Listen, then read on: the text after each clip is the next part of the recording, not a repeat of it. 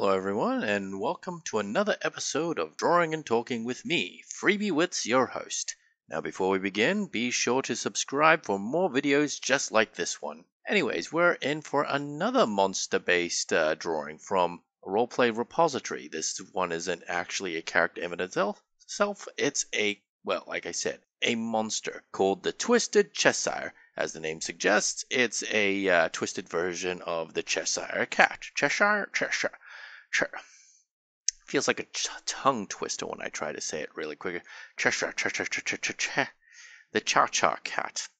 Yeah, I've twisted up the word enough that I feel that it's accurate. Anyways, this character / monster was the idea of one Mango Necros. The link will be in the description below, and it's a monster, like I said before. Now, I'm not going to be repeating the prompt verbatim, but basically it's a Cheshire cat crossed with a Prowler demon from Doom, from what I was told. So I actually did look up the Prowler on the internet, came up with the Doom wiki, and based it off that with big mandibles and, of course, referencing the prompt itself. Now, based on that, would it make a good monster in D&D or any other tabletop game? And the answer is absolutely. It's literally a faceless monster. Okay, not literally faceless, it's still got a mouth, and it's technically got a face, but it doesn't have eyes, so it can be you can have a horde of these monsters jumping around trying to get at the players. They have claws, they have teeth, it's a generic bad evil monster. Now that said, in the description it mentions that they're known to stalk down unfortunate people, so there is a degree of stealth there. They're not just mindless killers that run at the enemy just to eat them. No, these guys are smart about it. They're like cats.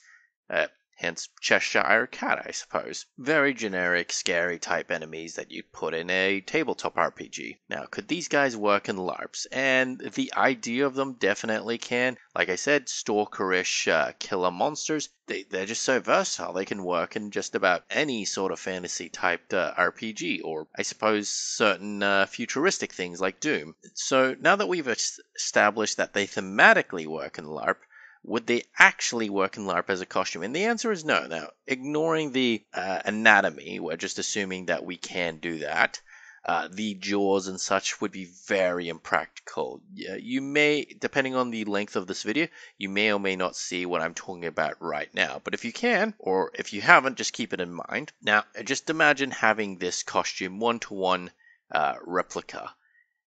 Now, try to imagine turning your head, leaning downwards, looking down. Your chin, which is now larger because of the mandible part, would poke you in the chest. Leaning back might be hard because of how the costume is stretched, or ignoring that, turning sideways, tilting your head, it gets in the way. Lying down, anyone who LARPs or cosplays or gets into costumes a lot and has things attached to their face will tell you you cannot move said face or head as much as you'd like to when things are floating off it or attached to it and such like that. It's just very impractical.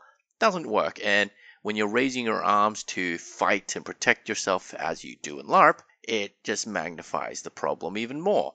Cosplayers who just do the photos and stuff, not so bad.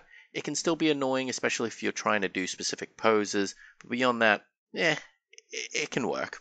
So that's this Twisted Cheshire character, and this is going to be the last monster character I believe I'll be doing. My next character that I'll be drawing for RPR people will actually be, well, characters with backstories and the like. Thank you for watching. Please leave a comment, subscribe, like, all that stuff, and most importantly, have a good day. Bye-bye.